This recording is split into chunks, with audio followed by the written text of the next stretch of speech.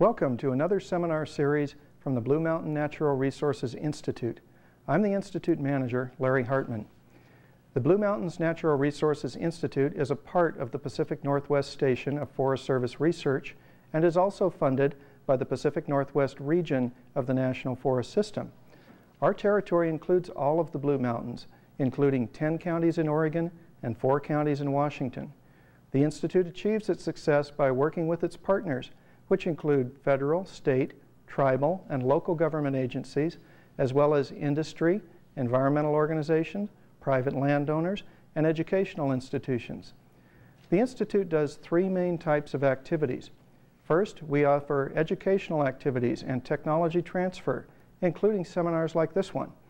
And we do research management tours, publications, videos, and we even sponsor conferences. Second, we conduct applied research, which is designed to meet real-world resource management problems. Third, the Institute serves as a neutral forum for discussing environmental issues so that people or organizations with differing opinions can get to understand one another better. This presentation exemplifies the Institute's goal, putting science to work. It's part of our ongoing commitment to bring science results to resource managers and to the general public.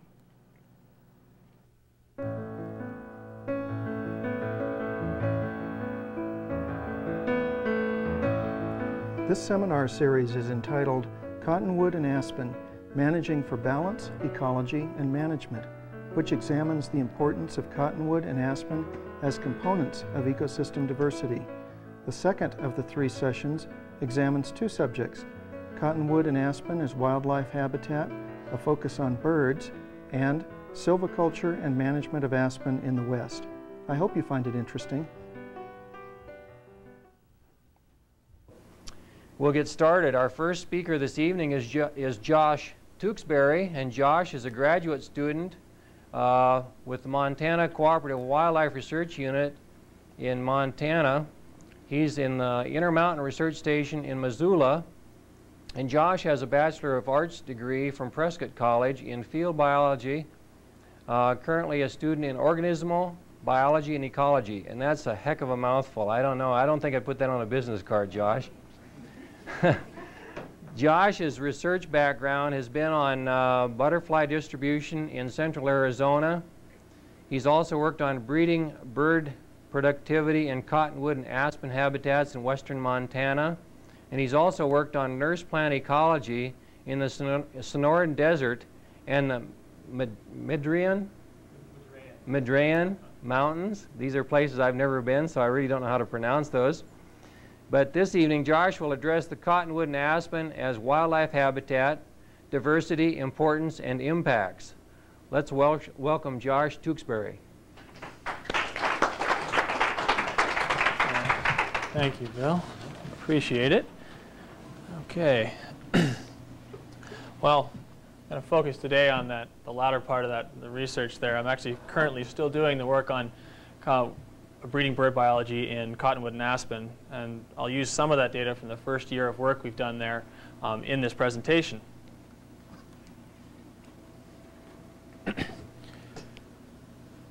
Deciduous riparian communities in the western United States, dominated by aspen and cottonwood, support some of the most diverse and abundant wildlife throughout in the western United States. From reptiles and amphibians spending most of their life cycle in these communities, up through dominant herbivores such as elk grazing on or browsing on a lot of the lush vegetation, and in winter using the aspen themselves, eating the inner cambium of the bark. We find that these communities are truly the aorta of an ecosystem. They're really where wildlife is most abundant, especially in the West. This is particularly true for birds, like cedar waxwings here. A large number of bird species spend most of their time, and particularly breeding, in riparian habitats. And if you're walking through an aspen grove in the western United States in the summer, you might see an American redstart up in the canopy or flitting around in the understory bushes. Redstarts and over 50% of the other birds we see in riparian areas are what are called neotropical migrants. These birds spend most of their time on their wintering grounds down in here and in the west, that's in western Mexico and Central America, and then move up to the breeding grounds for breeding. Notice, for most of these species, the breeding range is quite a bit larger than the wintering range. And this may reflect greater and more specific resource needs on the breeding grounds where they have to set up shop and raise a family, as it were. So, actually, let me pan that out. In fact, what we find is that most of these birds have very strong habitat affinities. And a large number of them choose to breed in riparian areas. Fully 60% of the birds that breed in the western United States, or the bird species that breed in the western United States, breed primarily in riparian habitats. And this is really amazing when you consider that riparian habitats make up less than 1% of western land area. So clearly this is a critical resource for breeding birds. Additionally, these riparian habitats are some of the most impacted zones in the western United States. And as an example, some western states have proposed that less than 5% of the historical riparian vegetation still exists today. In Arizona, for instance, has stated that. So it may be cause for alarm here, given that we have a habitat type that's so rare, so critical, and has undergone some considerable impact in the last 200 years. What I'd like to talk about today is two general topics, is basically the importance of these riparian habitats to wildlife, and in particular to birds, and then move to the threats we see to the quality of these habitats. I'll start with the importance here. Why are these habitats so important to birds? What is it that makes so many birds congregate in these areas? And the first thing is productivity. These habitats are far and away more productive than any of the other non-riparian areas we see in the western United States. And this goes for both aspen and cottonwood along river valleys. And if we look in terms of plant diversity and plant abundance, a large amount of plant species are in these areas. And to understand this productivity, it's useful to look at the interface between aquatic and terrestrial environments.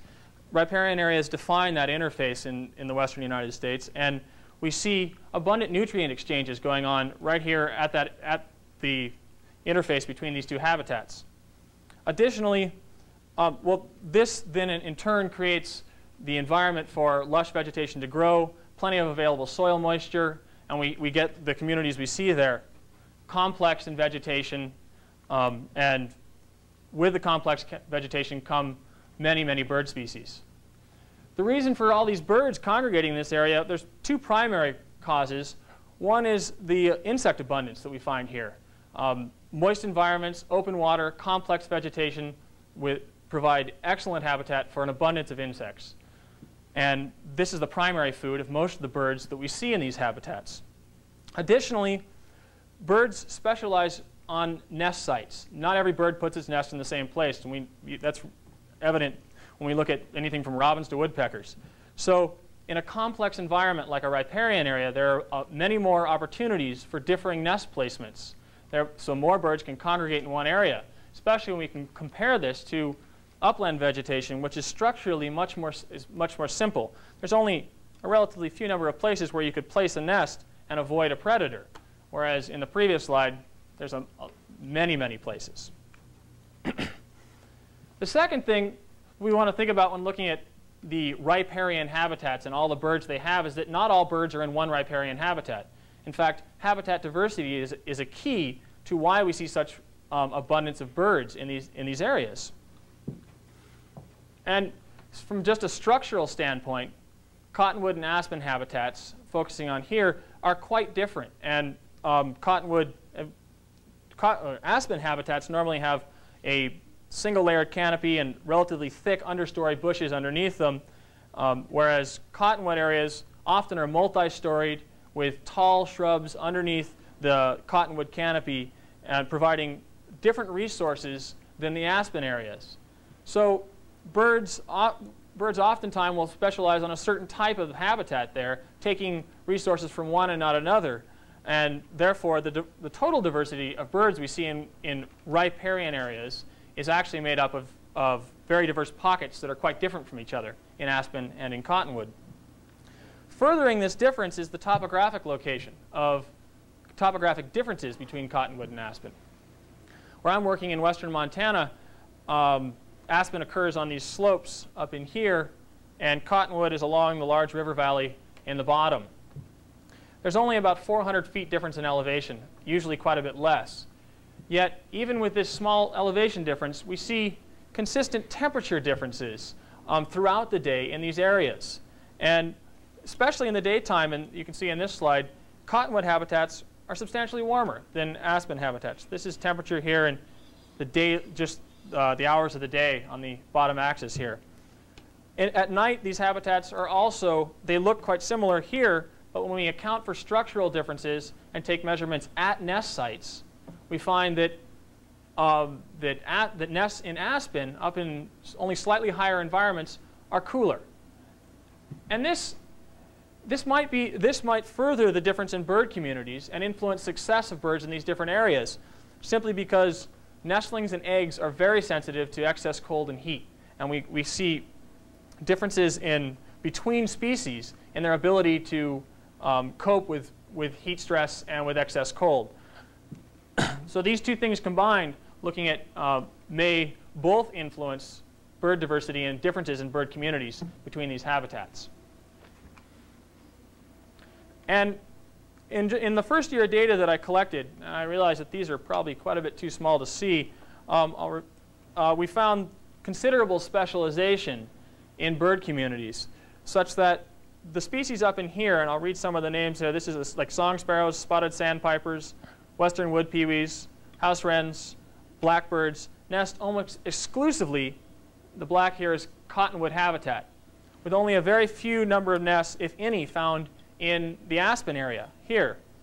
Conversely, things like solitary vireos, chipping sparrows, dark-eyed juncos, dusky flycatchers, American redstarts, McGillivray's warblers are found almost exclusively in the aspen zone. And the other thing I want to point out about these habitats is just the sheer diversity in bird numbers that 1 year of searching for nests can come up with. We monitored nests for 71 different species of birds in these habitats. It's unlikely that any upland habitat supports near that number of birds. So the importance of habitat is pretty clear to bird communities, and the different types of habitat are important to different birds. Species make individual decisions and responses to different habitat variables. At this point, I want to talk a little bit about the habitat quality, what allows these birds to successfully breed in these habitats, and threats to that quality. And the first one I want to speak on is fragmentation. Research on fragmentation and bird response to fragmentation has been done almost entirely in the eastern United States, where deciduous forests have been fragmented, and you get a lot of negative effects on bird communities. The difference here with these western riparian systems, cottonwood gallery forests, aspen communities, is they're naturally fragmented ecosystems. You see here they make linear strips along river valleys, and cottonwoods are found in small pockets, snow pockets, along small streams. So these naturally fragmented ecosystems may not respond to fragmentation in the same way. And at first, we may expect them to have a less of an effect to continued fragmentation. But in fact, the larger stands consistently support more species. And this is true for both aspen and cottonwood. Because they're naturally fragmented to begin with, but because of the area requirements of some species and resource requirements of others, we see consistently larger stands supporting more species, and drainages, in the case of aspen, that are larger drainages having more species. So both at a landscape level and at a stand level, area has an important effect on bird diversity found in these stands. Additionally, natural disturbance has played a key role in rejuvenation of these communities, both in cottonwood and in aspen. And there's much less natural disturbance happening in these habitats than historically prevailed. For cottonwood, flooding seems to be the primary mode of regeneration of cottonwood seedlings. Scouring of sandbars allows regeneration of small cottonwoods, much like plowing your field allows you to then plant a crop. So without this flooding, there's a reduced regeneration in cottonwood stands, and the stands become much more simplistic, and you don't get a lot of the small cottonwoods. Aspen, on the other hand, is not concerned so much with floods, but it does have, natural disturbance in the form of fires seems to play a key role, especially in the seral aspen stands, or in western Montana that I work with. Where I'm working, we're seeing a continual decline in the abundance of aspen on the landscape. And the process that is causing this seems to be an increase in conifer species moving up through these seral aspen stands, shading them out, and then causing basically the community changes into a coniferous riparian area. Conifer riparian is a very beautiful habitat, but it doesn't support near the number of birds or other wildlife species as the deciduous areas. Additionally, because deciduous areas are so rare to begin with, their value can't be overemphasized.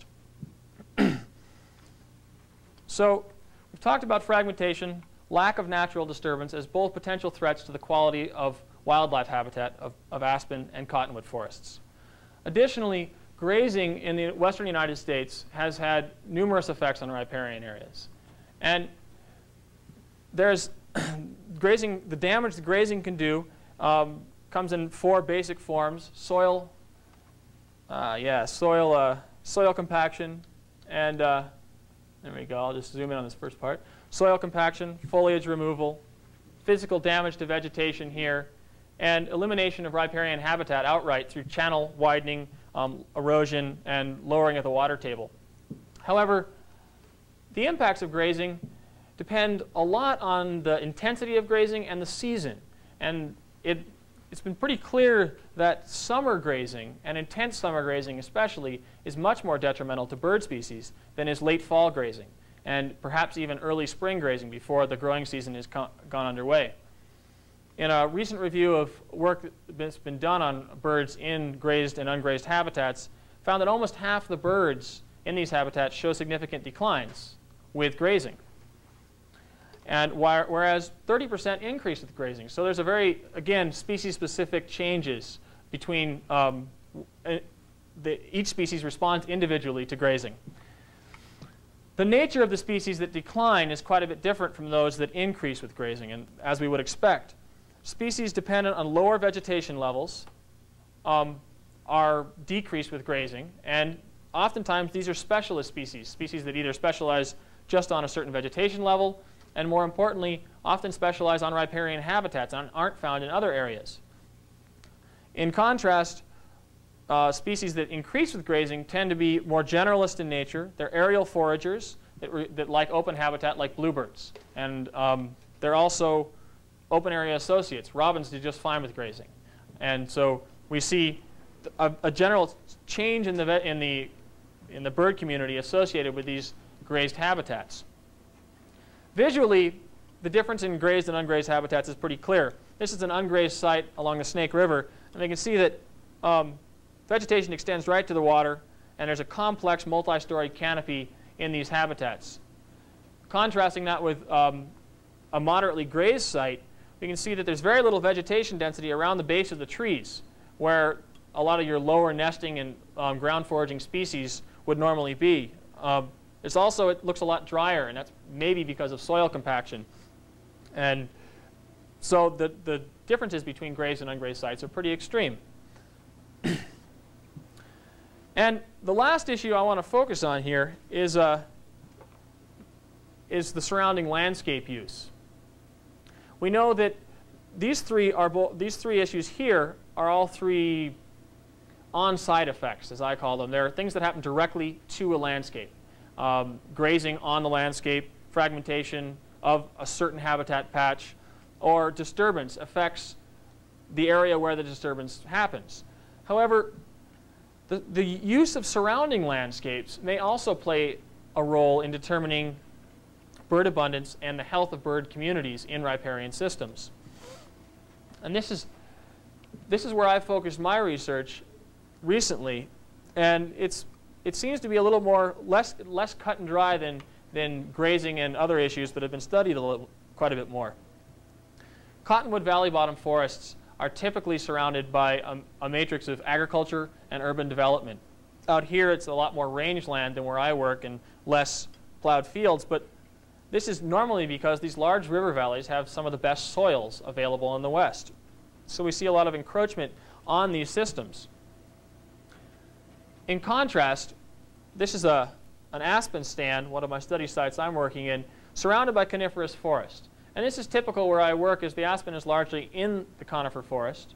And it's, excuse me, let me get that back. It's in the aspen is largely in the conifer forest and somewhat buffered from the effects of agriculture or somewhat buffered from the agriculture by this forest. Oh, let me back this out a bit here. Excuse me. Taking a more explicit view, this is just a vegetation coverage map of a lowland cottonwood site that I was looking at birds on. And the orange is the agriculture around this site. Red represents more deciduous cottonwood-dominated habitat, and the greens are forest. This is a rangeland out in this area on the east here. It's real obvious right away that agriculture makes up close to 40% of this area directly surrounding this site. And this is in dramatic contrast to the aspen sites that I'm working on, which are surrounded mostly in green by forest lands. And the red here is other aspen stands. It's important also to note that I still see quite a bit of agriculture creeping up not too far from this.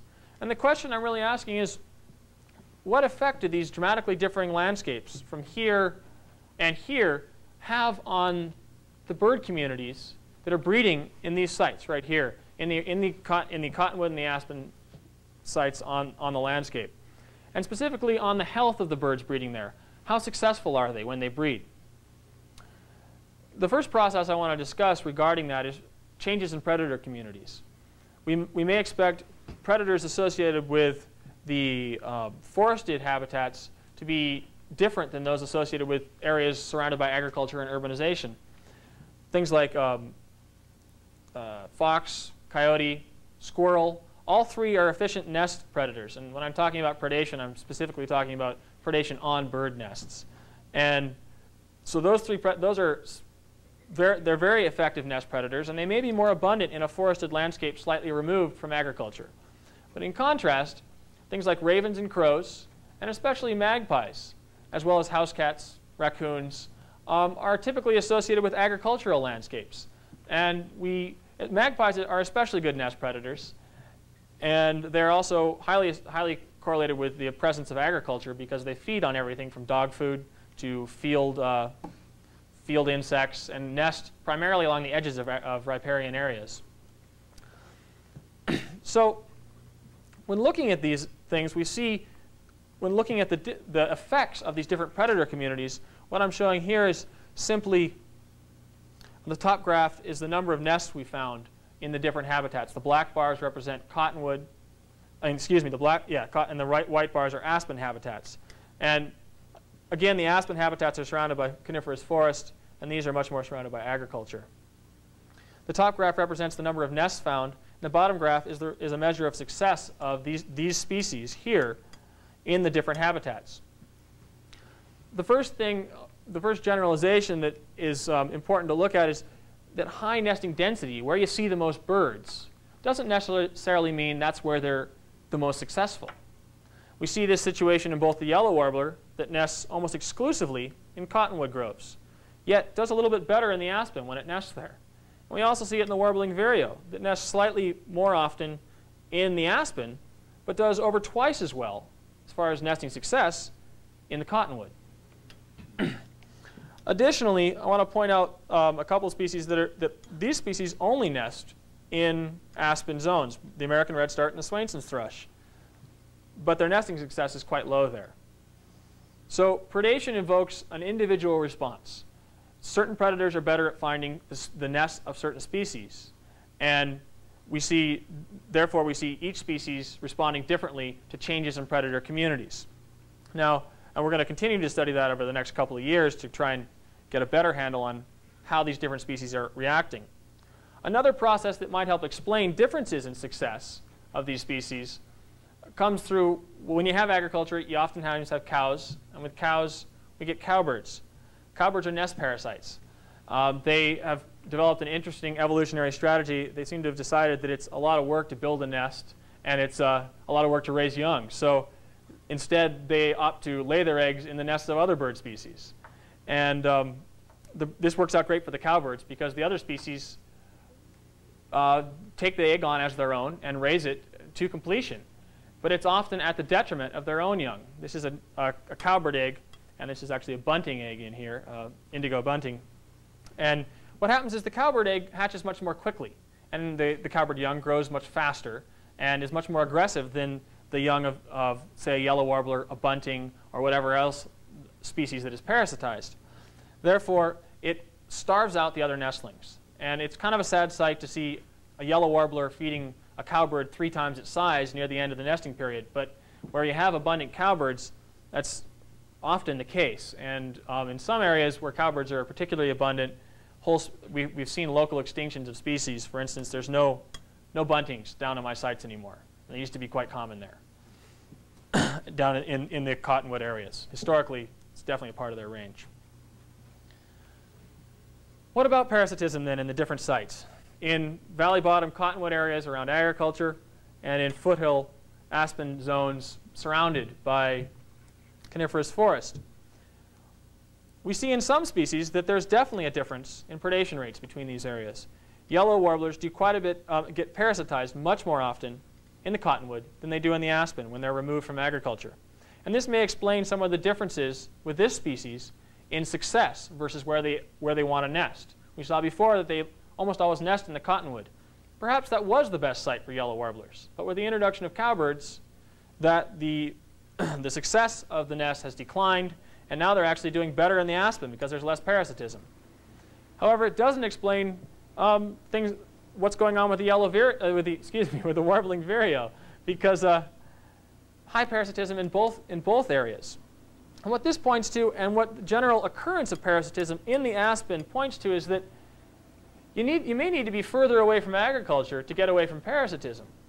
Now, if we just look at both these study sites that I was just pointing out before, on one landscape, this is the one in the valley bottoms. Again, this is agriculture here in orange, and the green is coniferous forest. And this is the foothill site dominated by aspen up here. Notice you're only a couple kilometers from the agriculture. Cowbirds feed almost exclusively in feedlots, in fields, around cows. They grew up with bison. That's their general habitat, or they evolved with bison. And so they have moved in with the increase in agriculture in the western United States, and they need this kind of habitat for feeding grounds. But we're finding that they don't have much of a problem flying 2 or 3 kilometers to find good areas to lay their eggs. This is a troubling finding, given that it's pretty hard to further isolate stands of aspen once agriculture is close.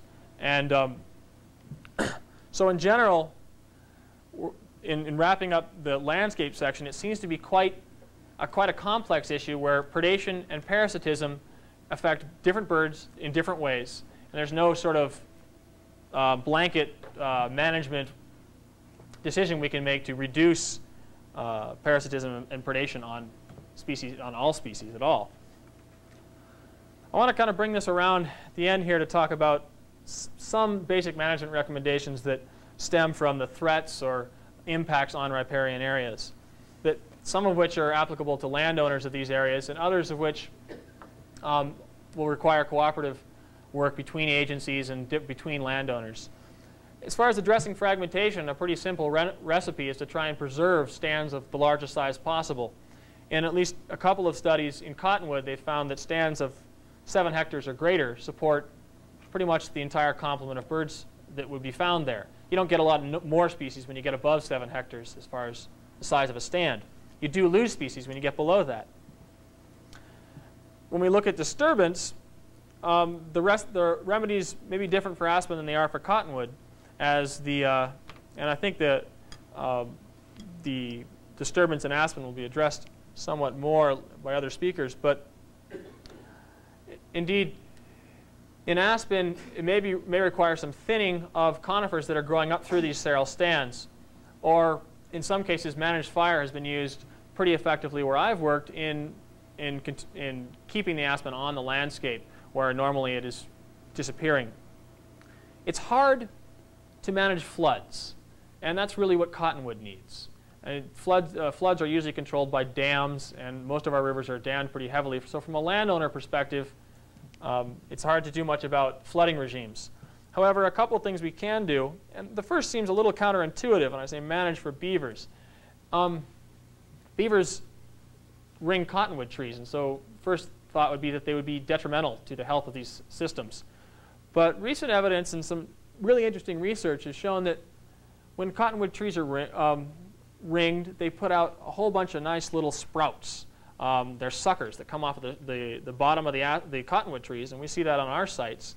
And some work has shown that it actually can increase the lifespan of a tree by suckering like this after a beaver kill. And it definitely increases the heterogeneity of the landscape, or of the cottonwood grove, because you get these small clumps growing up underneath tall cottonwoods, and without regular regeneration, those form the shrub layer in some areas. So beavers, the basic take-home message with beavers is they're not all bad for cottonwoods. It's pretty new as far as how good they are, but it's definitely food for thought.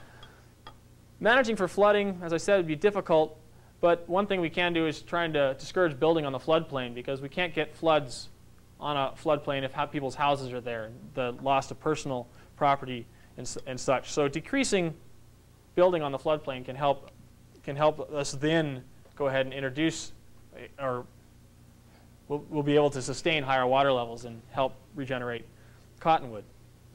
And this also will allow for sandbar creation. Let me zoom this in a bit. Talk about grazing here. Grazing is something that people who have that we can do a lot of management to really help out the interaction between grazing and wildlife. The first thing is, whenever possible, just to exclude cows from riparian areas. That's not always possible, but it's certainly the most straightforward way of minimizing grazing impacts.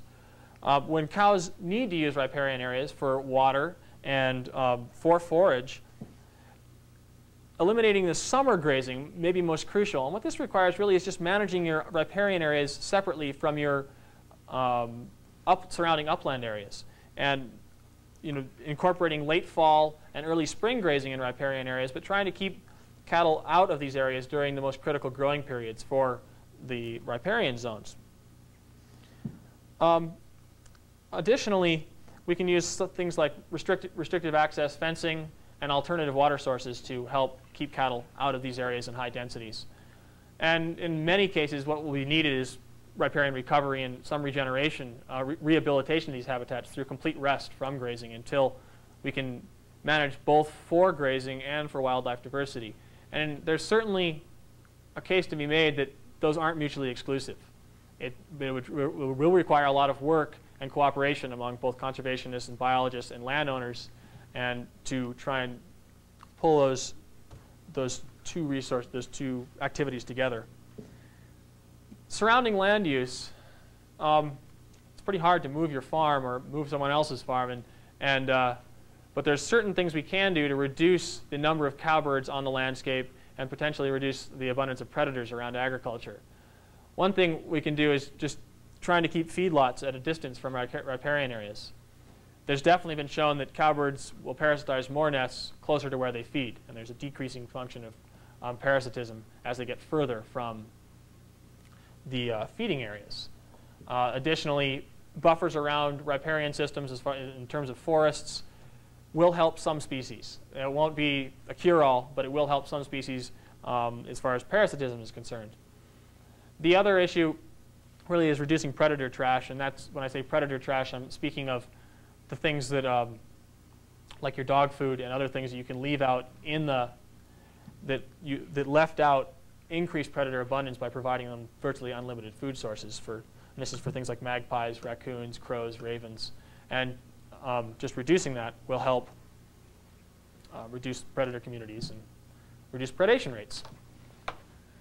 So In closing, I've kind of given a broad brush of some of the important aspects of cottonwood and aspen riparian zones to wildlife, and talked about some of the threats to these zones: grazing, surrounding land uses, fragmentation, and lack of natural disturbance.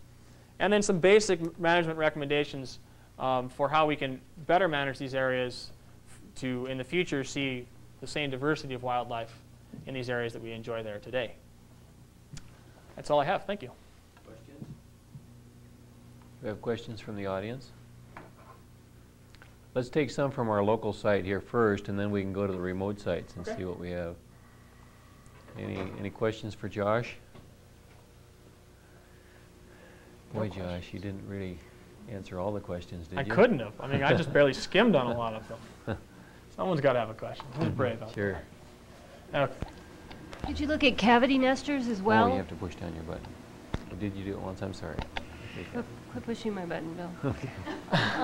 Yeah, we did look at cavity nesters. What we do is we monitor nests for all the birds on the sites.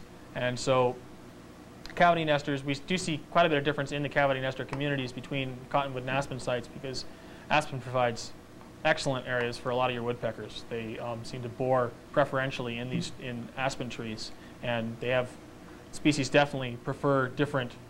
They're choosing the softest trees to find and to bore their holes into. So there's definitely differences in the woodpecker communities, and then secondary cavity nesters, such as chickadees, that use those holes afterwards. So we did look at those, yeah.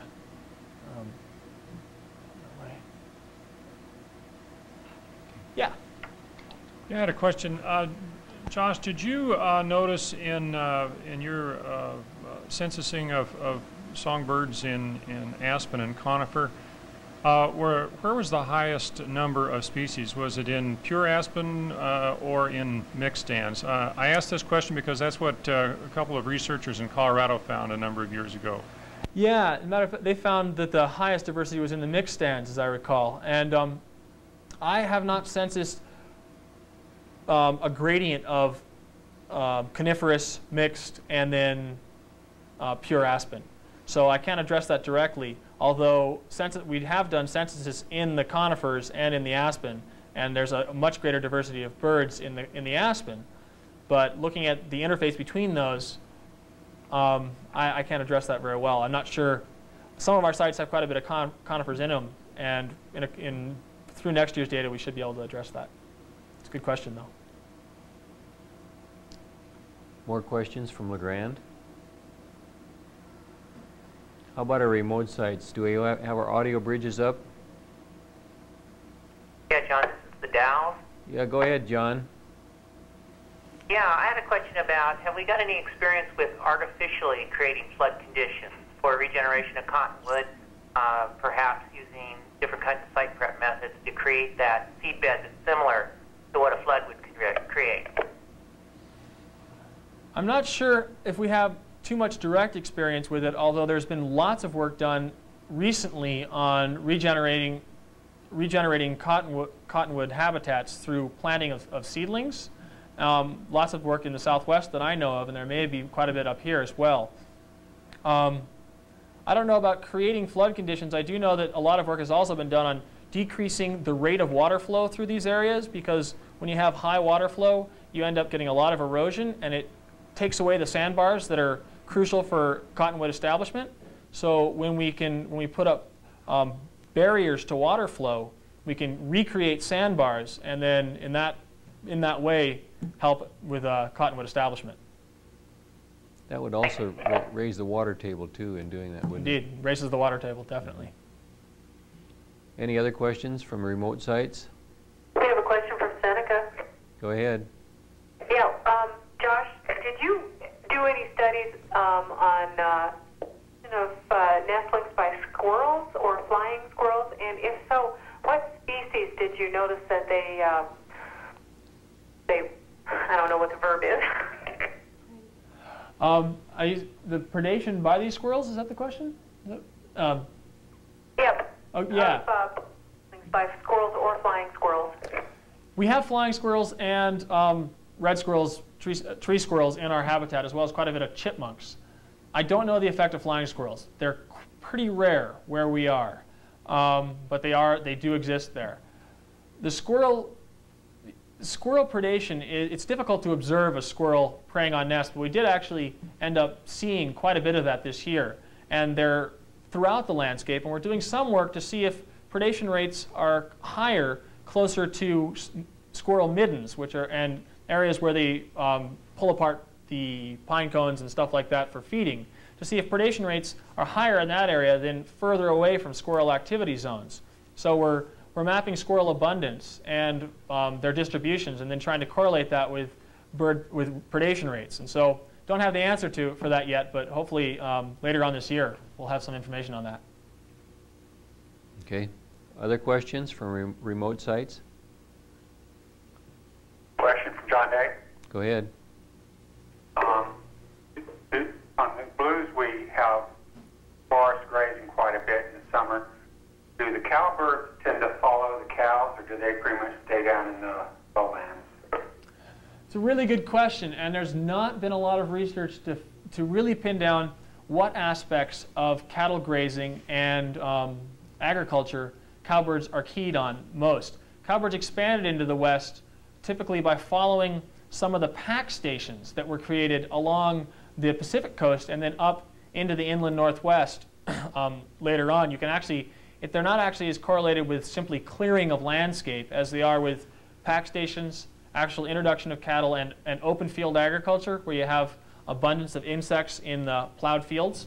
So it's there needs to be a lot more work done in figuring out what aspects they're directly keying on. I've seen them a lot around cows, and they feed on, the reason they're around cows is they're a lot like bison. They kick up insects, and then the cowbirds can grab the insects when they fly up from the ground.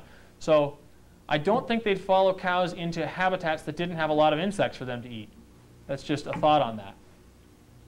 But, okay. Thank you. yeah. More questions? Any from LeGrand?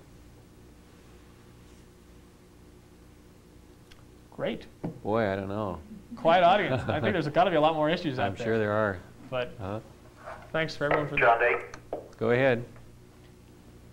Yes, could you elaborate again on the summer period in grazing? I'm curious about the relationship of what's going on that's detrimental, and also how that might pertain to big game. Excellent question. Yeah. The studies that have been done on grazing in riparian areas, there's been about 9 studies that have really good sort of grazed and non-grazed type treatments. And what those studies have found is that the summer graze, when they compare summer grazing and non-grazed, they find dramatic differences in both bird community structure and also success of a lot of these species. So that when you have intense summer grazing, it definitely seems to affect bird communities a lot more than in late fall grazing. The reasons proposed for this are basically because cows don't eat birds or anything like that. They trample vegetation. And from a bird standpoint, once they finish nesting, they don't need that vegetation as much anymore because most of them go down south for the winter.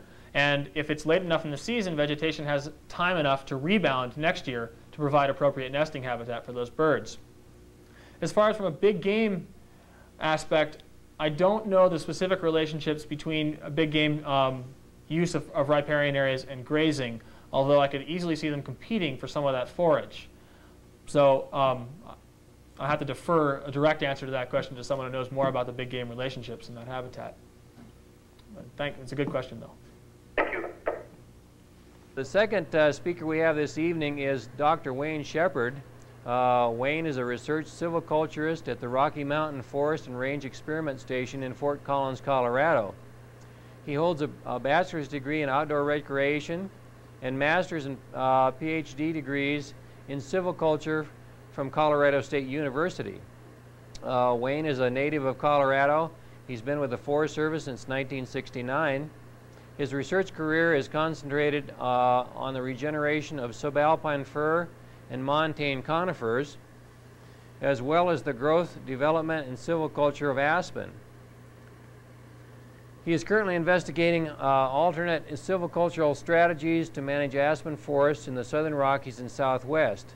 Tonight he will address silviculture and management of aspen in the West. Please help me welcome Dr. Wayne Shepperd.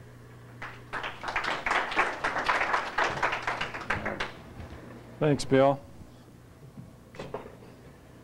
Well, I think this talk is going to be pretty much the Cliff's Notes version of aspen management in the West. And as I drove around here in the Blue Mountains this afternoon, I realized that a lot of what you're going to see is probably a little different than what aspen is like in eastern Oregon. But nevertheless, I think that there's something to be learned from this, because now we're going to switch gears a little bit and talk about aspen the beast.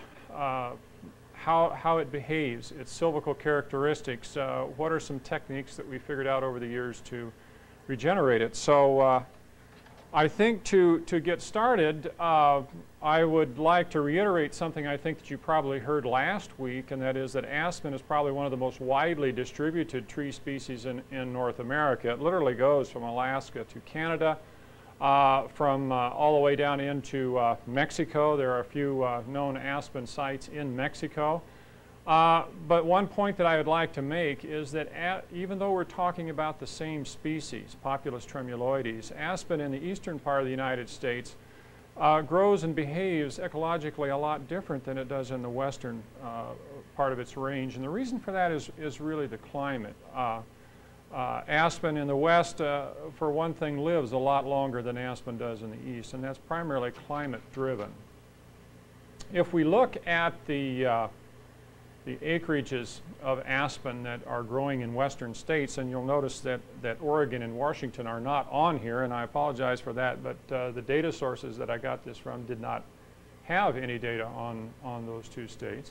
You can see that by far and large, most of the aspen acreages are in Colorado and Utah.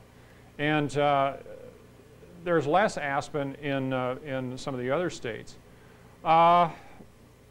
That reflects the development of stand conditions, as we'll see in a minute, as far as whether we're talking about stable aspen or whether we're talking about aspen that is really sterile or short-lived on the landscape. Again, the red is non-commercial here. The split between commercial and non-commercial acreages is probably a little misleading from this data, because technology has caught up with us since this data came out. A lot of the aspen stands that were classified as non-commercial here are in fact probably commercial today using today's utilization technology. If we look at aspen as a multiple use species, it's probably truly one of the greatest multiple use species. We just heard Josh tell us about all the benefits that aspen provides as wildlife habitat, but almost every resource discipline is looking to aspen stands to provide something to them across the board. So aspen stands are really in demand, if you will, for a number of purposes. I'd like to first start describing stand conditions. Again, these are stand conditions that are probably elsewhere other than southeastern Oregon, but nevertheless it reflects some of the development of stands in the western part of the United States and what we've learned about how aspen does grow and behave. First of all, aspen productivity is really a function of available moisture. And that can be translated into weather, elevation, physiographic conditions, and soils. All of these things influence the available moisture, and that in turn influences productivity. Probably more so than genotype, because you can get a lot of genotypic variation, but you can still have some pretty good growth or some pretty poor growth, depending upon the site that you're talking about. Let's look at aspen's ecologic position amongst western species. If we look at align a lot of the western tree species in sort of a layer cake that would go from a warm and dry condition to a cold and wet condition, which also translates, by the way, to an altitudinal gradient. Aspen occurs kind of in the middle. If we would align a vertical line through this, we could sort of get an idea of what species aspen might be associated with. And you can see that it is associated with a number of species, almost all the species on this chart. It doesn't have a pink color on this chart, which means that it is not considered to be climax. And that's probably true, although aspen can grow as what we call stable stands, which can persist for a long period of time on the landscape. And we'll get into that in a little bit. In reality, if we look at aspen on the ground, its position really isn't too much different than this layer cake. This is a slide of the Grand Mesa in western Colorado. If we start from the lower right-hand corner over here, we would see that there's pinyon juniper forest that grades into gamble oak woodlands. This emerald band across the middle of this slide right here is aspen forest, and then that grades into the purplish spruce and fir to the top of this slide. So the layer cake model, if you will, of aspen distribution in some parts of the West at least is not that far off. Aspen can occur on the landscapes in huge stands that occupy most of the landscape, a large-scale landscape mosaic. This is typical of stands in Utah and Colorado, again, which each have several million acres of aspen. Well, about 3 million acres alone in Colorado and about 1.5 million in Utah. More typically, I think, in many parts of the West, aspen occurs either in mixed stands with conifers, as we see here, or isolated small stands they're either surrounded by conifers or surrounded by grassland or by other forest vegetation types. Just for reference, this is some data from a study that I did in Colorado a number of years ago. I've updated the ages here to be current ages. But basically, when I sampled a whole bunch of even-age stands in Colorado, I found that if we were to revisit those sites today, the average age would be 110, which is considerably older. That's what we're probably twice as old as aspen ever gets to be in the lake states, for example. One thing to note here is that I found some stands that today would be over 210 years of age, and I know those stands are still there. Some other researchers in Utah have documented that stands 210, 220 years of age. So aspen can get over 200, but compared to the conifer species, it's still a very short-lived species. The other point that I want to make on this slide is that there really isn't, I didn't encounter anything in my sample less than 60 years of age in today's age. And that's really, I think, reflects the history of fire protection throughout the West, is that we simply haven't had these large-scale disturbances on the landscape that favor aspen stands that can allow us to see new stands appearing on the landscape. So that's something we have to be aware of, because over time our aspen distribution is essentially drifting to the right in this particular graph. Okay, let's move along and talk about regeneration. How does aspen regenerate? Well, I think almost everybody is familiar with aspen's ability to regenerate vegetatively, but many people aren't aware that aspen does produce viable seed. In fact, in a good seed year, a female aspen tree, and aspen is dioecious, you have male and female trees, a female tree can produce over 1 million seed. And these are small cottony seeds, very similar to cottonwood. They don't have much endosperm. In fact, they hardly have any endosperm at all. And because of that, they require some very specific regeneration requirements. And those requirements are a constant supply of water during the first growing season and bare mineral soil, a seed bed to establish and grow on quickly without any competition. And what better place to find that than in the gutter outside of my office in Fort Collins. This is an aspen seedling. In fact, if you look in the gutters and curb sides of many of our western cities where aspen is planted as a landscape species, you'll find aspen seedlings such as this. Now, aspen seedlings also occur in nature as well, in the wild, and have been documented recently in the literature, having occurred following fires in Yellowstone on a fairly extensive basis.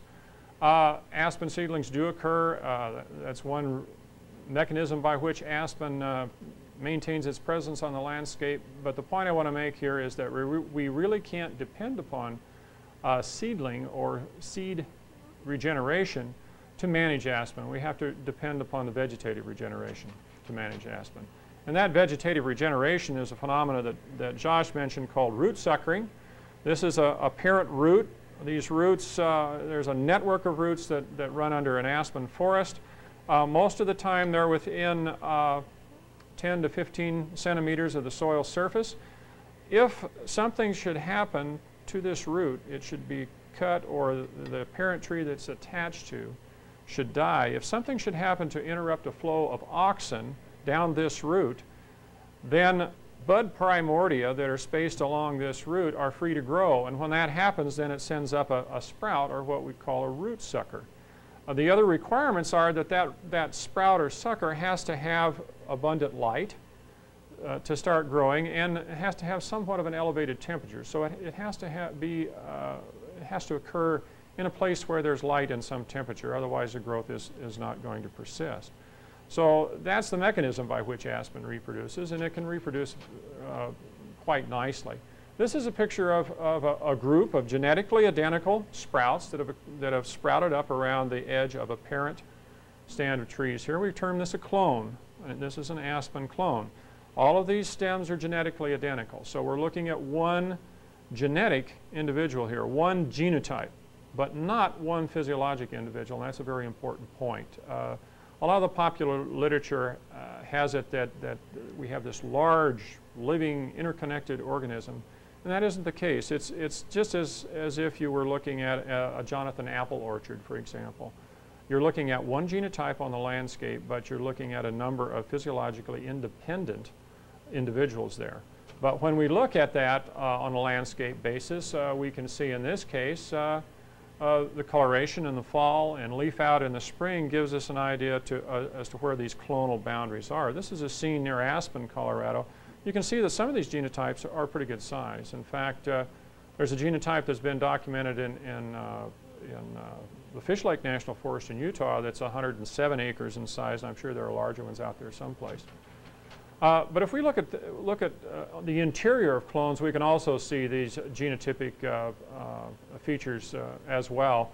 Here we can see three different bark colors. This is sort of a yellowish bark here, white in the middle, green on this side. Here is branching characteristics. This particular clone has not pruned its dead branches, while the one on this side has. You have very slender stems. That could have some meaning if we were trying to select aspen stands to manage for a peeler wood product or a saw log product, perhaps. Here's a situation where we've got stems that are very straight and erect versus stems that are quite branchy and broomy or bushy. Again, you probably wouldn't want to manage this stand for saw logs, where this would be a very good stand to manage for saw logs. I realize that sounds rather facetious to Southeast Oregon, but believe me, it isn't in Utah and Colorado. Something we do need to pay attention of anywhere we find aspen is that some clones, some genotypes, have a propensity to sucker with a minimal amount of disturbance, such as we see over here. This sucker, second generation of suckers growing under this stand, where this stand here, there are absolutely no suckers under it. And clones like this might take almost a complete stand reinitiating disturbance in order to get any suckers back at all. Okay, that leads me then to, Josh mentioned this, sterile aspen versus stable aspen. Now these terms have been around a while. These definitions are mine. To me, sterile aspen is something that will succeed to conifers within one generation without disturbance.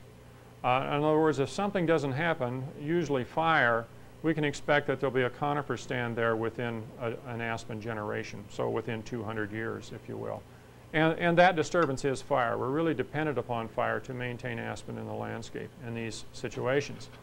The opposite of that is stable aspen. And in this case, I define stable aspen as stands which will persist for more than one generation on a site. And these may or may not have had a fire origin originally, but the fire could have burned so hot that there's no seed source there. And without a seed source, it's going to take many generations for the aspen or for the conifers to reoccupy the site. So we can expect that aspen will be there for a long period of time, several aspen generations. So you know, 400 years or longer probably. How might that happen? Oh, first of all, here is an illustration of what we're talking about. This is a seral stand. Conifers coming up through. Some of them are already reached the upper canopy. We could expect that the aspen in this forest would disappear probably within an aspen generation, because there's enough shade down in here that the sprouting would be minimal unless we got a stand reinitiating disturbance. On this side of the slide, you can see that we've got a pure aspen forest. It's a very extensive forest. There are absolutely no conifers in it. And again, we would have to expect that this stand might persist on the landscape for more than one aspen generation. Well, then you ask, how does that occur? How can you possibly have aspen persist for more than one generation since it's a disturbance-dependent species? Well, this is one way right here. We can see that this particular aspen clone has had a suckering event occur underneath it, and we now have a second story of suckers underneath that, or a second generation. This particular genotype is one of those genotypes that can sucker, and the suckers can grow given a little bit of disturbance, and the disturbance could have been something as slight as a late frost or a defoliating insect attack that just removed the leaves long enough to initiate that suckering. So this is one way that it can occur.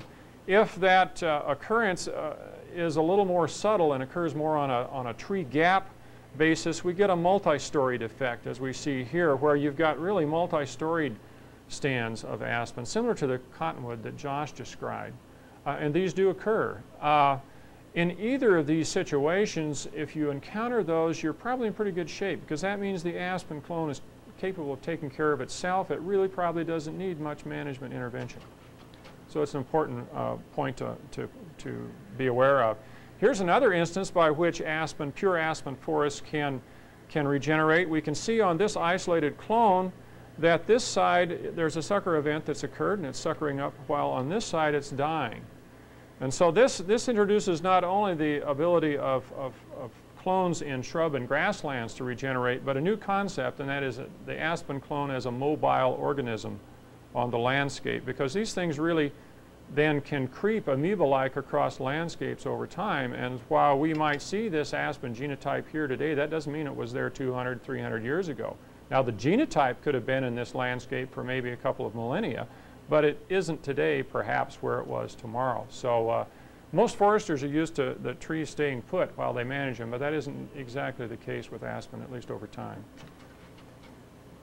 Okay, going back to my study in Colorado, I measured a total of 140 stands. I found that roughly 80% of them were even-aged, and the remaining 20% were either two-aged or multi-aged. So about a fifth of the aspen stands I encountered in Colorado were other than even-aged. And I think my experience since this study throughout other parts of the West has led me to conclude that I think that's pretty reasonable. I think at least 20% of the aspen that I've encountered are other than single age. So these sorts of things have sort of been going on under our nose over time, and we tend not to think about them. This is an example of that. This is a clone that's in the median of the interstate of I-70 at Vail, Colorado. And about 15 years ago when this slide was taken, the overstory suddenly died, just spontaneously died. And you can see this green band here, that's a sprout stand that's come in.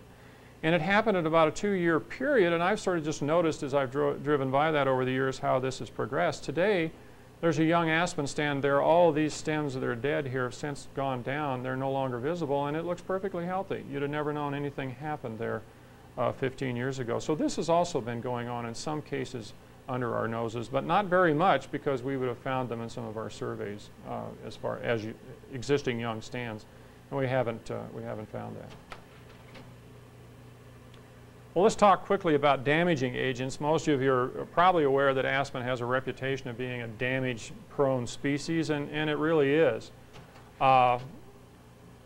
It's probably one of the most damaging agents is stem cankers, or fungal organisms that get into the stem and will ultimately girdle the tree. This is a rather slow-going canker, ceratocystis canker. Produces sort of a slow-growing, ratty-looking target on the stems. It does reduce product value for some products, but it takes quite a while to kill the stem, so it's not all that insidious, although it can be a mechanism for ultimate death of the tree, if you will. This slide shows Synangium canker, and I apologize to any pathologists out there. The name has been changed, and I can't remember what it is. The common name is sooty bark. It can kill a tree probably in a dozen years or so. Each of these concentric rings that you see up the tree indicates a year's growth of the canker. So you can see how fast it could progress. Again, it doesn't, the canker organism doesn't get into the root system, and so we could expect new sprouts to occur. It would be something that would cause stem mortality, not so much defect, but stem mortality if you were dealing in a product, you know, something for a commercially managed stand, if you will. This is Cytospora canker, identified by the little white pimply pycnidia that grow on the bark. It is a secondary infection organism for the most part. Normally it kills trees that are already weakened by something else. However, we have found it to be a causal, or at least a contributing organism into a lot of sprout mortality following some treatments that we've observed throughout the West. So it can be a problem, especially with regeneration, but normally it's thought of in mature trees as a secondary infection agent. This is Cryptosphaeria canker. These sort of orangey, notice there's sort of a really fast spiral here. It's a very fast growing canker. It can kill trees in a year or so. You know, a good way to initiate salvage sales, I guess. This is a rare one in the West. This is Hypoxylon canker. It's quite common in the East and causes quite a bit of mortality and quite a bit of consternation to managers there, but it's sort of an anomaly in the West. It does occur out here, but it really isn't that big of a problem in many areas. Before I move on, one last mention on insects and diseases. There are a number of insects that affect aspen. The defoliating insects are probably the biggest problem. This is forest tent caterpillar. These insects can multiply, their populations can grow so fast that they can literally totally defoliate a whole landscape in a growing season. I've seen maybe 15 square miles defoliated all at once. The leaves will come back quickly once the population crashes, although multiple year events can cause a damage of the overstory and a dieback of the overstory. But in my experience, all of these areas always sprout back. So if you're dealing with a stable aspen stand situation, it probably isn't that big a deal. If you're dealing with a mixed stand, seral aspen, you probably are going to lose quite a bit of aspen because the conifers are shading out the suckers in those areas. Stem rots are a big deal in commercially managed areas and in recreation areas where one of these things might conk somebody on the head. They're not that big a problem in some of the new, with some of the new utilization techniques, because techniques such as wafer wood and Excelsior can take up to 50% rot in stems. And so this isn't a real problem with marketability with some of the newer utilization techniques. It is for traditional roundwood, peeler logs, saw logs, that sort of thing. Again, it's all a relative thing, I guess. Okay, I'd like to talk a little bit about deteriorating stands. That's one thing that we really do need to recognize as managers to sort of categorize aspen as to whether we need to intervene and do something. And these would be stands then that really are falling apart and they're not spontaneously regenerating. We need to try to recognize these. And a good way to do that would be to look at the structure of stands. As you can see here, this is a very open stand. You can see right through it. It has a low basal area. There is some mortality. I don't know if you can see over here on this side. Let me come out here just a little bit. There is some mortality over here, but there's no suckers underneath. There's no regeneration here. Mortality is occurring, but the stand isn't regenerating. Should be cause for concern. Here's a situation where we see a lot of elk barking on a stand here. Again, there's some mortality. This is a dead stem, that's dead, that's dead, that's dead. There's all kinds of dead stems in there, but again, no suckers in the forest floor. So something is going on here that's causing the stand not to regenerate. Probably what is going on in this case would be that the stand is attempting to sucker, but the animals are eating the suckers. One thing we need to remember is that in many of our western landscapes, animal populations today are much different than what they were at the time that this aspen ramette generation that we see on the landscape was initiated. So we've got different animal population situations today than we probably had 110 to 200 years ago throughout much of the West. Here's a situation where this stand is again an open stand. It's deteriorating some. Let me zoom in on this a little bit. You can see there's 2 green clumps here, 3 actually. That's the only aspen regeneration in this particular area. Cause for concern. Something's going on, and we need to find out what here if we were to attempt management, before we could attempt management. Thank you. We need to lighten this up a little bit. In this case, this stand has tried to regenerate, but all these stems here are dead sprouts that have occurred, sprouted up along the edge of this clone. In this case, they died because of elk browsing.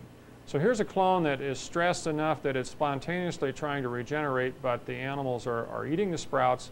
Again, it's a cause for concern. First of all, the stand is trying to regenerate. That means that something is probably wrong with the stand. And secondly, the regeneration is dying. We need to be aware of that. What the big deal about this is that if you have, especially in situations where you've got isolated aspen clones like this, if you lose those stems, such as happened here, this particular clone died about 10 years ago, and you don't get sprouting or the sprouts can't persist, what happens then is you've lost the genotype. And if you lose the genotype, you can't get it back, because you have to remember, in many of our western landscapes, these genotypes have probably been there for at least a millennia, maybe longer. Quite frankly, probably much longer in many cases. So if we lose one of these genotypes, we've really lost something. And it's a pretty tough deal to try to reintroduce aspen through artificial reforestation. We'll discuss why in a minute here. Okay. Regeneration silviculture. How do you go about regenerating aspen? We know now how the beast behaves. Let's take advantage of some of those characteristics and see if we can deal with them then in the management activities that we choose. First of all, aspen is an intolerant species. I haven't mentioned that yet, but that means it likes sun. It's intolerant of shade. It regenerates vegetatively by root suckering.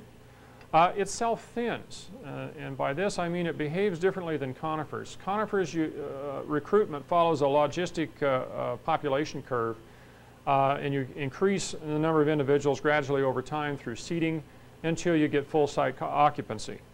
With aspen, it's exactly the opposite. What happens is that you will have the maximum number of stems on the site in that generation the first year following suckering, and it's a downhill slide from then on. In fact, it follows a negative exponential decay curve over time. So you're always losing stems from an aspen generation, an aspen population. And that's going to occur then until something happens and you get another suckering event. So we have to be aware that when we regenerate aspen, we have to try to maximize the number of suckers that we're going to get in the first year, because that's all we're ever going to have to deal with for that next generation. And you're going to affect the character of your next generation if you don't try to maximize suckering. And then finally, we have to be cognizant that it's susceptible to disease, as we've talked about. Okay. One of the things that you can use is commercial harvest, and I realize that's rather laughable in eastern Oregon, but I assure you there are parts of the world where aspen is commercially harvested, in Utah and Colorado, in Wyoming, and very successfully. This is a slide of an aspen. It's not a clear cut, it's a clear fell coppice unit, okay, because we're dealing with a low forest system, and the silviculturists in the audience could appreciate that. The rest of you can ignore it. Basically, this is a commercially harvested unit in central Colorado that was harvested with mechanical equipment in the dormant season in the wintertime, so we didn't get any compaction damage. It looks like a field of wheat. There are 65,000 plus suckers per acre in this 2-year-old stand. It's just beginning its second or its third growing season here. you can see from this that, if done properly and if you utilize landscape architects in your design, you can really do a lot with a clear fell system. You can blend these openings into the landscape. They regenerate very quickly. They quickly assume the crown character and the colors of aspen, especially in the fall. And so you can actually do some positive things through clear cutting on landscapes if you've got the aspen stands to deal with. And again, this was a 20-acre unit. There were probably several hundred acres of aspen, pure aspen, on this site that they could place these units in. So you have a lot more to deal with.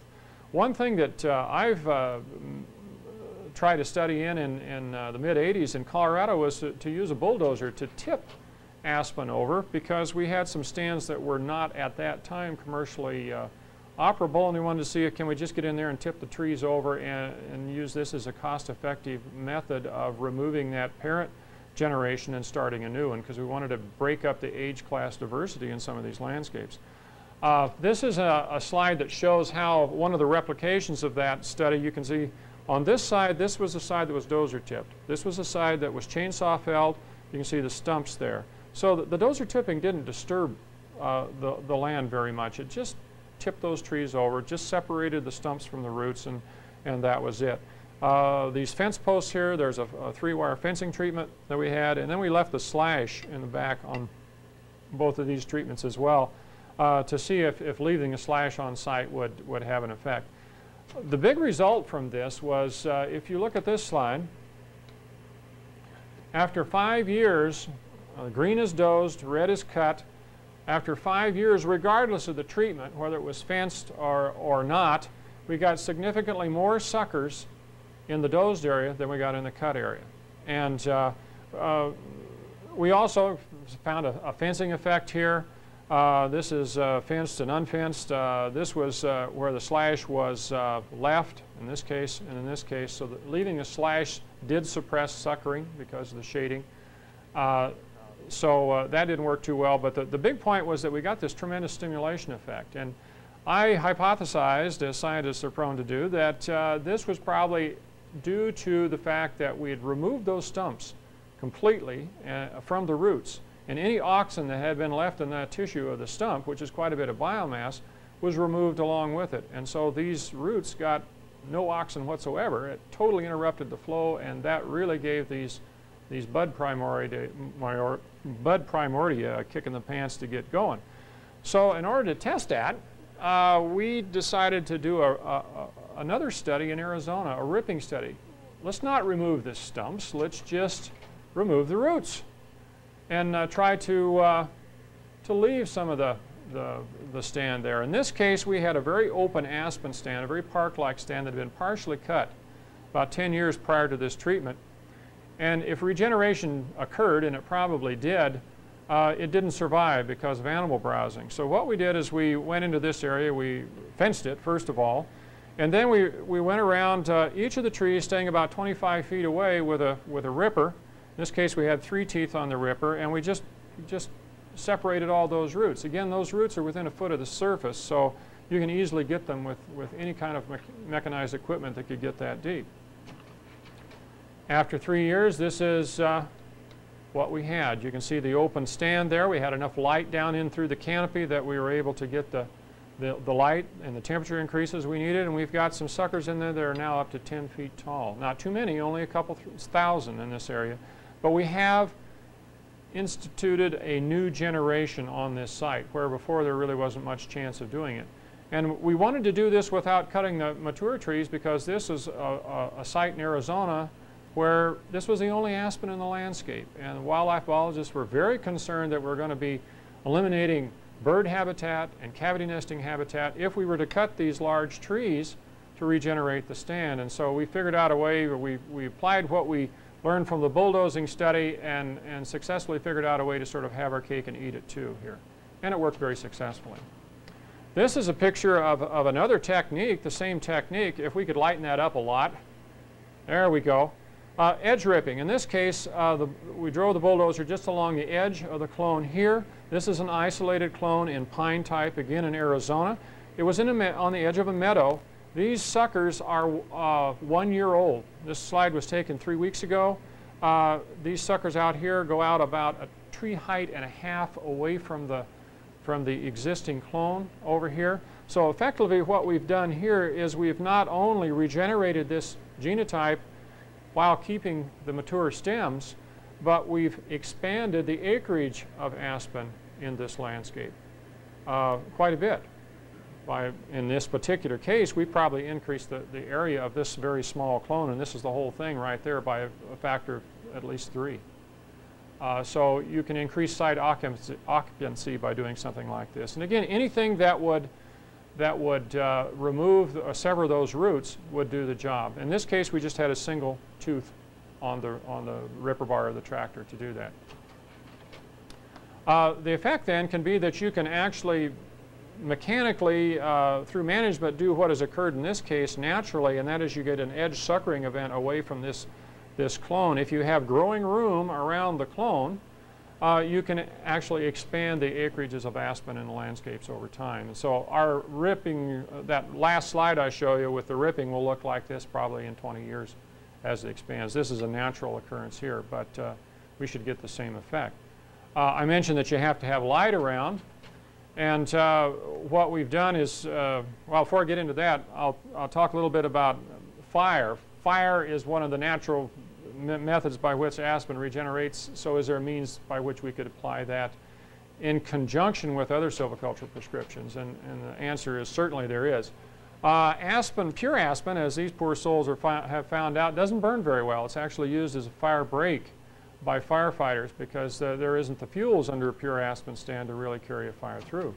But if you've got a mixed understory of conifers, as we see here, a seral type situation, or if you've got a shrubby understory, can we lighten that up a little? Okay, it's not going to go. In this case, sagebrush, you can start the fire in the sagebrush and run it into the aspen, and you can get a pretty good situation. This is actually that mixed stand that I showed you on the slide before last. These suckers, this slide was taken, let's see, June the 21st this year. These suckers were leafed out about a week and a half. They were beginning their second year's growth. And you can see that this was all essentially the first year's growth in this stand following a prescribed fire, and did a very good job of killing the overstory, removing the conifers, and regenerating the aspen. It was a pretty cheap way to do business too. And again, takes advantage of Mother Nature. One thing that we've tried in Arizona was to apply a prescribed burn to logging slash, where we'd actually gone into this area and we'd removed pine. And then we used the slash from the pine logging to run a fire through here. And as you can see, we didn't kill all the stems. We killed a few, but we didn't kill all the aspen stems. But this is what happened. These are 1-year-old sprouts. The tallest ones were 5.5 feet tall. This one in the foreground here, the leaves on that are 7 inches in diameter, if you could believe that. Huge. It looks like a tobacco plant out there. If we were to pivot 180 degrees from that and look into the other side of the study, this area from here on, this is burned here in the foreground, but from here on across here, that was our unburned area, the same treatment of removing conifers. We got very little sprouting, and what we didn't grow near as fast as that where we'd burned. So we're obviously getting a fertilizer effect from the fire, as well as an additional stimulation effect from the fire.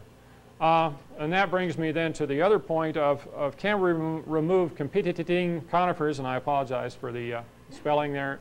I did this real quickly.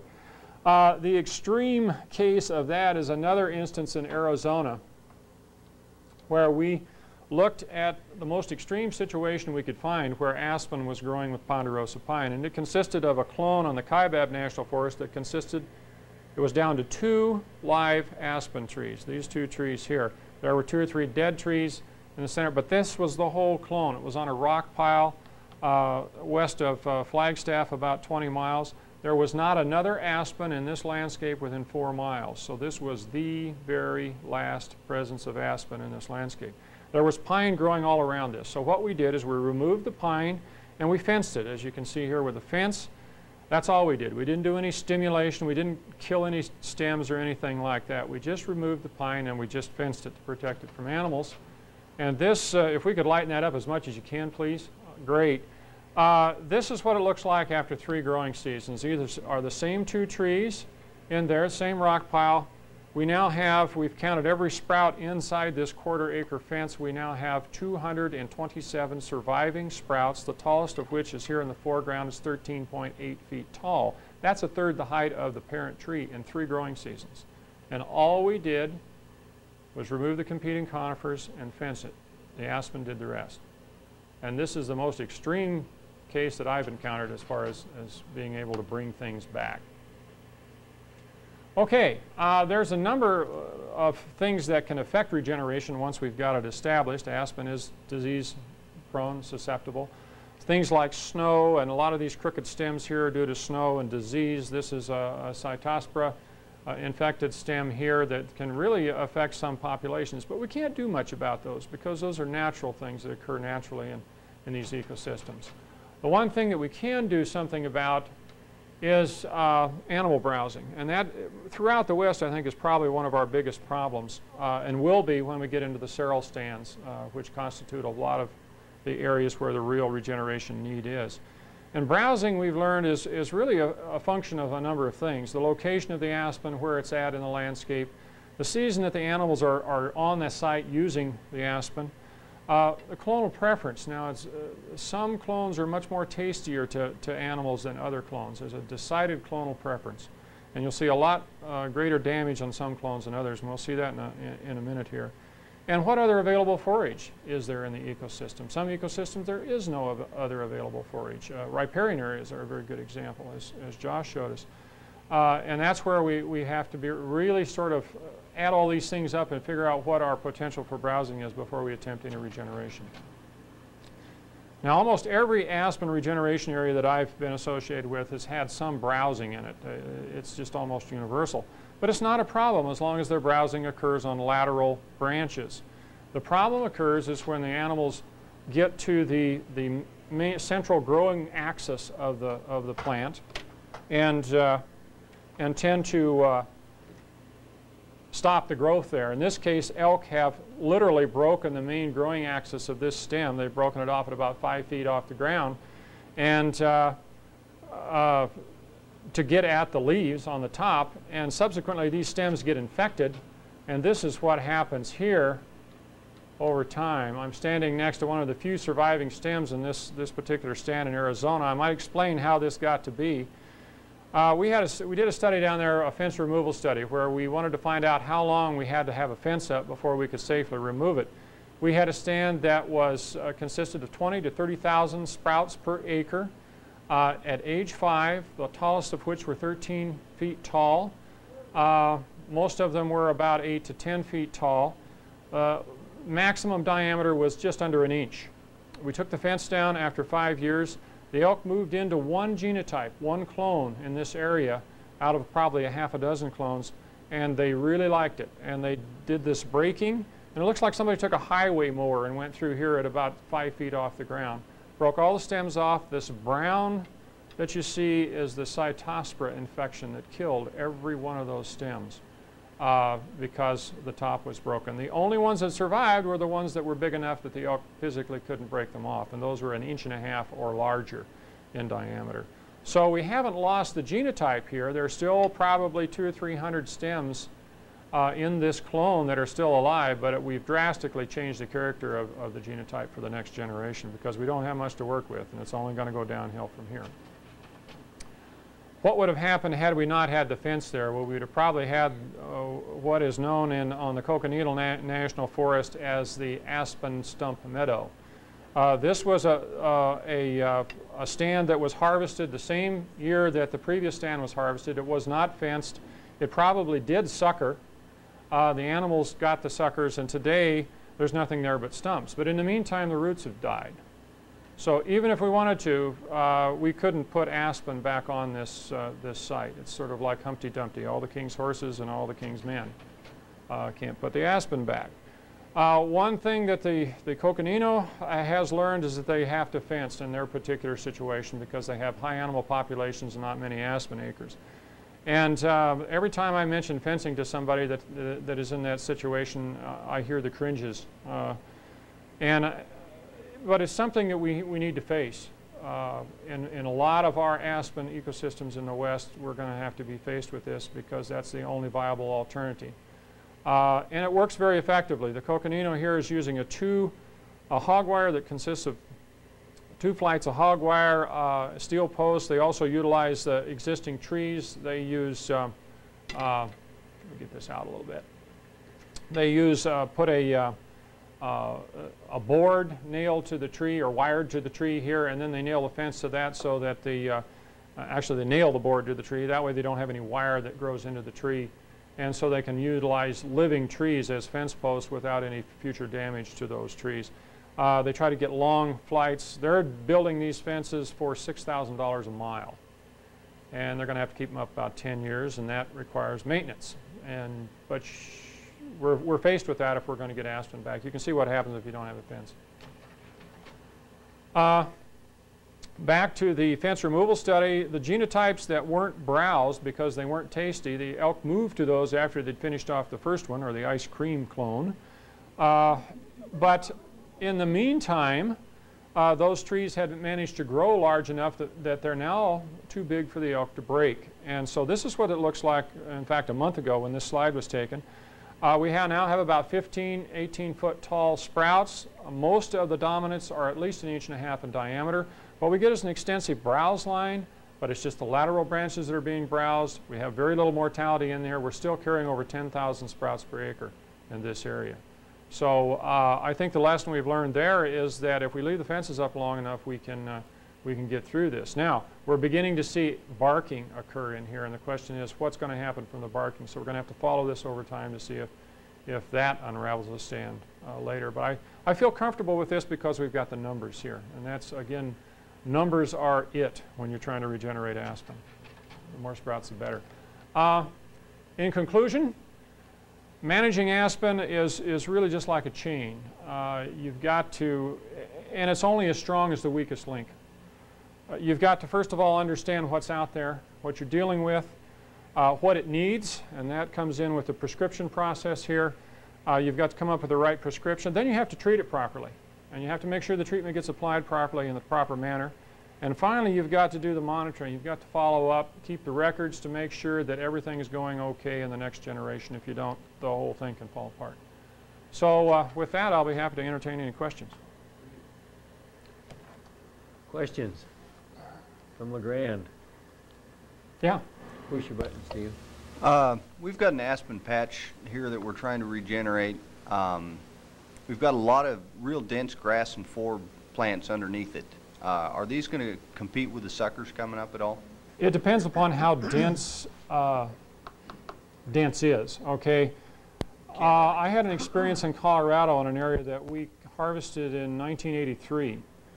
And it was a very small clear cut, but it was fenced, and it initially sprouted well. But 1983 until this year was the wettest year we had on record. Now, 95 is wetter than that. But as a result of that, we got tremendous understory growth. Now, this was a grass and a cow parsnip understory. But the understory was so dense, in excess of 6,000 pounds per acre, okay, that when it went down from the snowpack that winter, it took the aspen sprouts with it, and they were under maybe 6 inches of decomposing grass. They didn't survive. And in that case, we got essentially a failure. We have maybe a few hundred sprouts per acre available, you know, there today. So yeah, it can if you've got extremely dense understories, but I'd say in the average situation, it isn't going to be that big a deal because, again, these things can grow 5 feet in 1 year. And especially if we do something like a site prep to burn, perhaps, to get them going, you know. Fall burn. Yeah, fall burn or whatever. You shouldn't have a problem with it. And again, our prescribed burn in Arizona worked just beautifully in that respect. Let's go to our remote sites because we can ask Wayne questions after the session. So let's get the remote sites now. Okay. This is Enterprise. Go ahead. Up at Duck Creek, there was an aspen I saw that was blown over, and I went and looked, and there wasn't any root spurs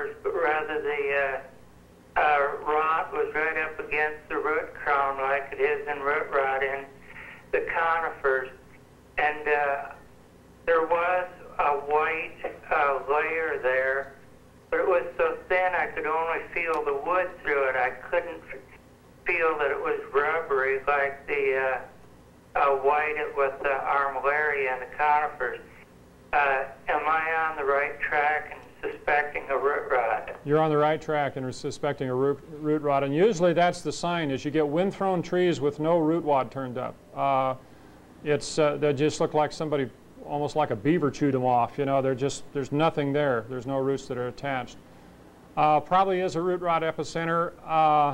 In my experience, those usually don't encompass large acreages, although in some cases they can wipe out most of a clone.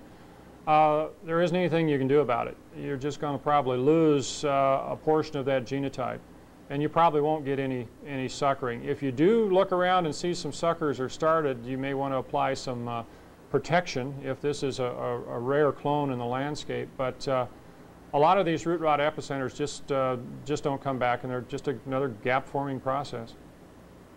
Okay. I have a curiosity question too.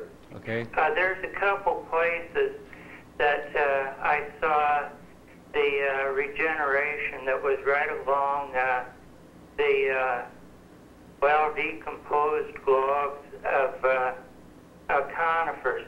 And I wonder, when you say that one of the requirements for the shoots to get established is elevated temperature, I wonder if the decomposition of that wood can be providing an adequate elevation of temperature.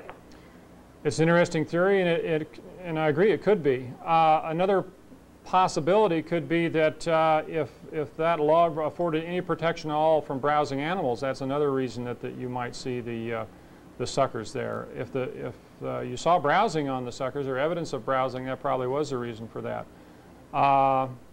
Another possibility might be that that particular site retained enough moisture that you're actually looking at a seedling. Again, I'm not familiar with what sort of moisture regimes you would get throughout the summer here, but if you would get enough periodic moisture that could be a seed bed for an aspen seed, you might actually see aspen seedlings in that case.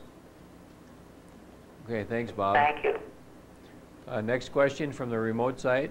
Question from Seneca. Go ahead.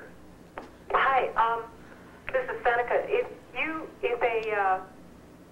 aspen or dioecious, would the members of a genotype be single-sexed, or could there be both sexes in one genotype? No, they'll always be single-sex. You have male clones and female clones.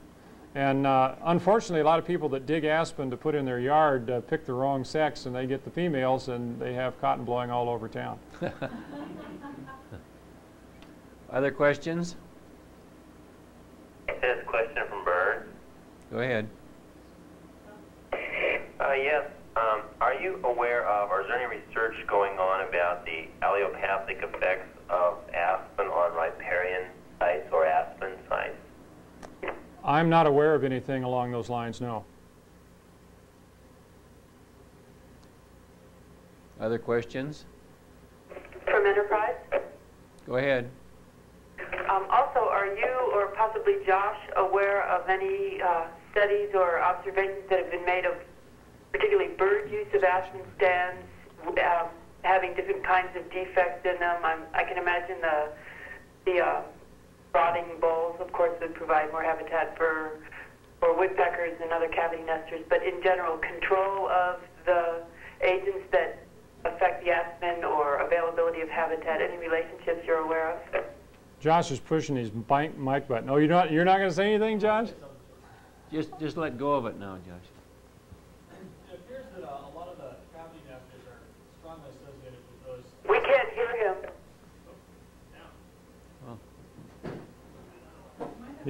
He's got to try it. Maybe you have to hold it down. No, they said just push it once. It appears that woodpeckers are using the softest aspen, which are usually those that have undergone been attacked by certain pathogens and stuff. And I'm not sure of the exact type of pathogens that create the softest trees, but there's definitely a preference for damaged aspen, at least in Arizona, where some research has been done on that. Did you get that? Yes, thank you. Okay. More questions? Another one from Enterprise. Go ahead, Bob. One of the things that I've wondered is when you mentioned these cankers, and I haven't really been seeing them, but most of our stands are just clumps in pretty small areas, and I'm wondering if maybe the cankers in small clumps would be less apt to spread than they would in a large area. It seems that a lot of, at least in my experience in Colorado and in the Southwest, that a lot of, when you get a concentration of cankers in an area, it does seem to localize. Sometimes in one genotype, but sometimes across a genotype, but in a localized area. And I've always advised managers that if you see an awful lot of cankers in an area, you probably should think about regenerating it through a clear fell, because that will allow you to get rid of some of the infectious, spores at least, and at least start with a healthy stand. Now, where they've done this in some of our commercial harvested areas in Colorado, where they have the means to do that, it's been very effective, and there's no sign of cankers in any of the new stands, and some of these stands are now 15 years old, so they're large enough that the cankers could infect them. In the case of Cytospora canker, as I mentioned, that does affect the regeneration, and it can wipe out stands of regeneration, and has in our experience. Normally that occurs in situations where the regeneration is stressed from something else, either too much moisture, not enough moisture, too much browsing, some other factor like snow breakage or snow damage or a defoliant or something has got in there to provide a pathway for the infection and weaken the stems, and then the regeneration will get wiped out. But usually a good practice is, if you've got large concentrations of cankers, you probably should think about regenerating the stand. Another one.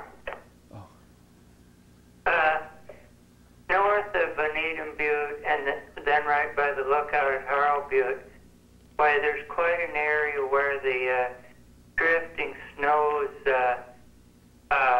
this is my interpretation, have left the low sweeping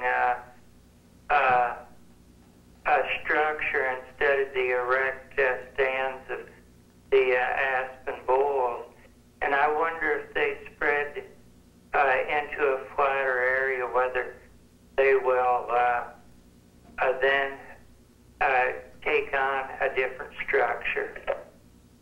I know exactly what you're talking about. I've seen the same phenomena in Colorado, and the answer is yes, they can spread into other areas and sort of create sort of almost like a Krumholtz effect, if you will, in conifers, that ultimately the aspen becomes self-protecting enough that if they edge sprout, then those stands, the stems that are a little younger on the edge can then survive and grow to be a tree-like form. Another thing that can happen is that very severely deformed gooseneck sprouts can actually grow out of it over time. I often wondered for years how come I was looking at a lot of crooked, broken sprouts in these newly regenerated stands, yet all the mature trees around there were straight. And I figured the climate hadn't changed that much. And one year the ranger at Mancos was splitting firewood, and he split an aspen bowl right down the middle, and he happened to be working with a butt end log, and there in the middle of that log was a typical gooseneck, just like under your sink, at the pith of that stem, and that answered the question that aspen can grow out of it. And in the ensuing years, since that time, I've actually revisited sites that were severely damaged maybe 10, 15 years ago, and today they're just fine. So they can grow out of snow damage, but it is another mechanism by which this self-thinning, this exponential decay curve that I mentioned, happens over time. Let's go to LeGrand now for a couple of questions for the benefit of the remote audience. Any questions here in LeGrand? Yeah, Josh. Yeah, how important is the individual genotype in aspen, given that you do say there's sexual reproduction as well? Do we have any idea of how many new genotypes and how much that's accounting for creation of new genotypes versus, I mean, we talked a lot about how we're losing a genotype. So how important really is that loss of that genotype? Well, I think it depends upon, I think, you know, it's a matter of scale. If you've got a landscape that's got hundreds and hundreds of aspen clones in it, you lose one, no big deal. But if you've got a landscape that only has one aspen clone in it, you lose it, that's a big deal. You know, and that two-stem clone in Arizona that I talked about, that was a very big deal to try to save that. And we spent a lot of the taxpayers' money doing it, and fortunately we were successful. So it's a matter of the situation you find it in. You know, there's always, because it's been documented that seedlings occur, there are always some new seedlings growing. And as you recall, that small isolated clone that was spreading, that slide, that sort of phenomena is going on all the time in our western landscapes where it can. But I think what we have to do is identify those situations where it's really crucial that we do retain genotypes and worry about those and just don't worry about the rest of it. It'll take care of itself. And I think there's plenty of genotypes out there to maintain a good gene pool too. Yeah. We're going to have to cut it off here with one more question from a remote site. Anybody in Baker? Baker, go ahead. Do you know if there's a critical amount of conifer crown closure that would inhibit suckering or establishment of a new clone? That's a good guess, and I think, again, it depends upon the clone, because some clones can sucker with quite a bit of shading, and others you've got to totally open them up. So it just depends upon the particular situation you're in. Normally, I think if you create a canopy gap, you can get suckering in a gap as small as tree height wide and do it quite nicely. So you don't have to create large openings, but you do usually have to create openings. All right, let's thank both of our speakers for tonight's presentations. Thank you.